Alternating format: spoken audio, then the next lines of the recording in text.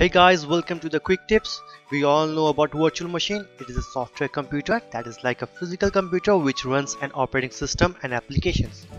The virtual machine is comprised of a set of specification and configuration files, and it is backed by physical resource of a host. Today we will see how we can install VM VirtualBox in Windows 10. This method also works perfectly fine with Windows 8 and Windows 7. If you're using Windows 8 or 7, you can follow the same steps. So let's begin.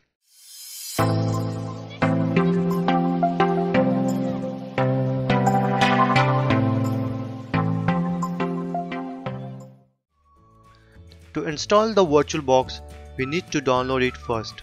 For that, we need to go to the Google and type VirtualBox and select the first option from the search result.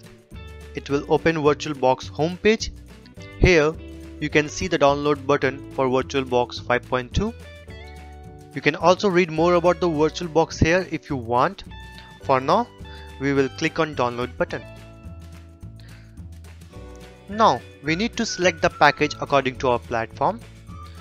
We have different options like Windows host, operating system X host, Linux distributions, Solaris host. As we want to install in Windows 10, you will select Windows host. Now a download pop-up box appeared and we need to click on save file option. It will start downloading the file. As I have already downloaded the file, so I am cancelling the current download and will click on downloaded exe file, which will start the installation.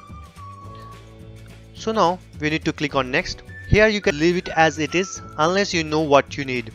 The location of the installation will be C drive by default. You can change to any if you want.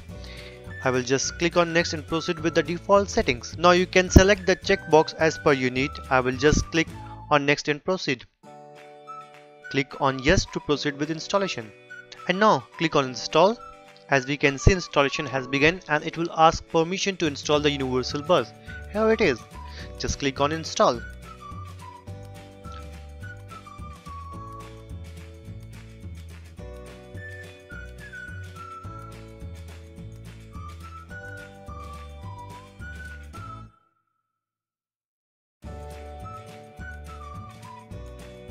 Now the installation is finished, and once you click on finish button, it will launch the VirtualBox.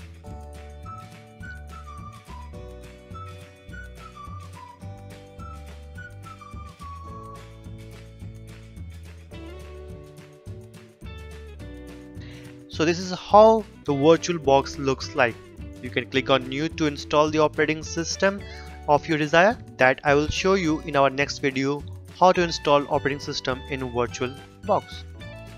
I hope you guys liked the video, and do not forget to subscribe to our channel if you haven't done it yet. That's all for now. Have a great day. Bye bye.